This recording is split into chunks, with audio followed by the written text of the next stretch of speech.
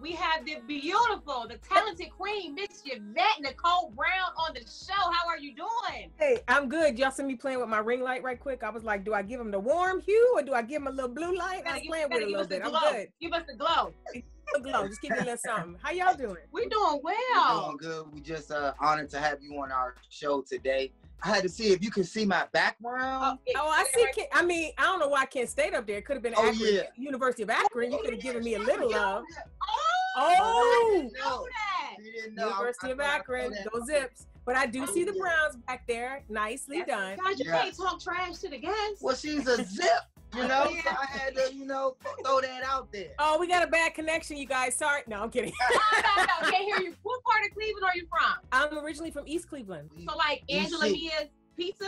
Oh, yes, Angela Mia's Pizza. I'm talking about Mayfair, Euclid, 4th Ave, Road. What high school? Warrensville Heights. I moved there when I was in 5th grade, but I went to Mayfair Elementary and Scope Focus back when I was in East Cleveland. Do you come back often? I take care of my dad out here in LA now. So because I'm his full-time caregiver, I can't come back as much as I used to, but I used to be back like 2 or 3 times a year because I love home. Home is, y'all know, those from Cleveland know Cleveland is real. Like if you want to know where you stand, who's your real friend, where the love is, you got to go to Cleveland. That's home. That's like my heart. That's my heart. Yeah. Right. For all the young ladies that might be watching you right now, want to know how you got started and if you give them any advice to the steps that you took to get to where you are today. I started out as a singer. I was discovered by Michael Bivins from New Edition. I was in the East Coast Family way back when. I'm so old, you guys. East Coast Family. Yeah. You know what's up. MC Brains, all that from Cleveland. I then moved to LA after college at University of Akron. Shout out to the Zips. Moved to LA and started doing commercials and, auditioning. And I did a touring play for a while, a David E. Talbert play, His Woman, His Wife.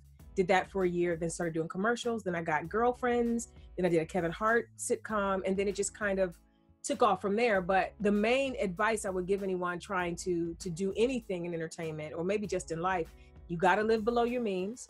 You have to be professional. And kindness matters because people have very long memories and you don't want to be the person you think doesn't matter. I promise you they do. And the point is everybody matters. So just be decent and you'll go far. Any projects that you have going on right now that you want to tell our viewers to catch you on? The main thing is a movie that I wrote on that's streaming on Netflix. It's called Always a Bridesmaid.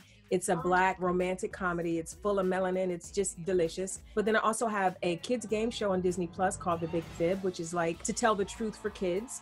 And then I have something that's not for kids. It's a show on that's streaming. I know. We saw it. Yeah. Listen, Crossing Swords. I tried to tell everybody it is not for children. It looks like it's for children. It is not for children. Do not do it. But that's streaming on Hulu. And then also Community, a show I did 10 years ago, is also streaming on Netflix. So I'm kind of popping up everywhere right now. I think we're going to be watching Bridesmaids tonight. Oh, yeah. So that's a movie. That's not a series. It's a movie. Right? Always a Bridesmaid. Yep, it's on Netflix. Well, you want to watch I know we can. Because I like the Adult Swim type. You know, you're going to love it. Oh, you know what? I'm going to say this, though.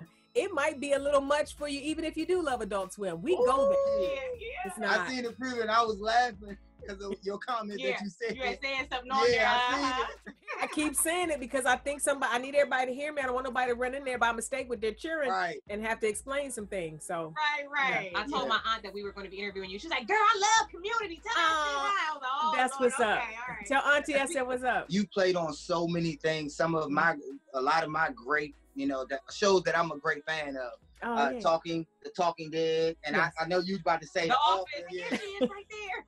Because I just love the many different roles you played.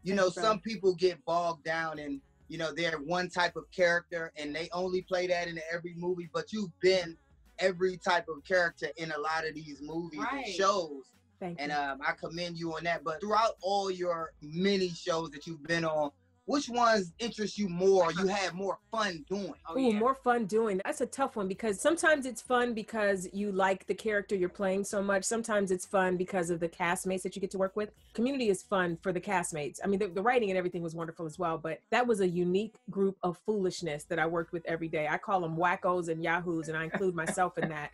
We all would go out of our way to try to make each other laugh, and I think the silliness that we brought to the stage for each other is what translated to the show. So Community was very special for that reason. They rebooted The Odd Couple, and I did that with Matthew Perry and Thomas Lennon and Wendell Pierce for about for 3 or 4 years on CBS. And the great Gary Marshall, who created Happy Days and Laverne and Shirley, he was one of our producers. So I got to work with him, and that made that experience special. So it all, you know, it all depends. You know, I'm as a kid from East Cleveland who didn't know anybody in the industry, I'm not even supposed to be working in this industry. You know what I'm saying? So I was just like, anytime I get a chance to work, I'm just so grateful that it's all gravy for me.